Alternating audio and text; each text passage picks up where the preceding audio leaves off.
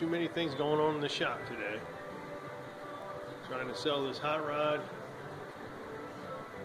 Trying to sell this Corvette.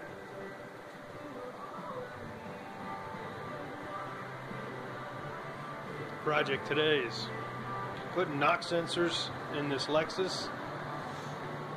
Whoever designed this car should be shot. The knock sensors are here and here. You got to take almost the whole engine apart.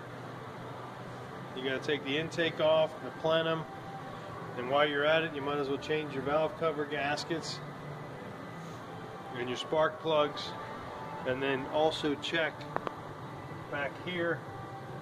It looks like an oxygen sensor. That's your fuel-air ratio sensor. It's about $150 to $300 depending where you buy it, so don't change it unless you think you got a problem. But this task is pretty daunting. And while you're at it, there is a water hose that goes from here over to here. It's called a water bypass hose. And only about 20 bucks.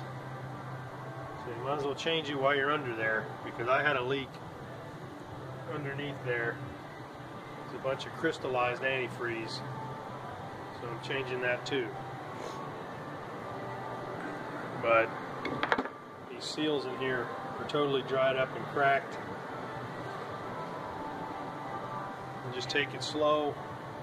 Mark everything you take apart. You know, you might as well clean out your throttle body, your fuel injectors, everything you got while you got it apart. I changed the timing chain last year, or I'd do that at the same time. So, good luck with it. That's what I got going today. Once we get that finished, got to get that Cushman over there running, and got to install my lift, which is here. I'm waiting for the concrete to cure out enough.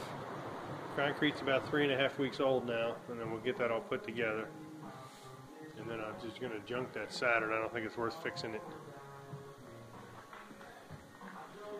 And then I'm also got all these blowers and carburetors and extra parts I got to sell for this estate I'm helping out with. And then there's that Vet. It's a good looking car. And then there's the back of that T-bucket.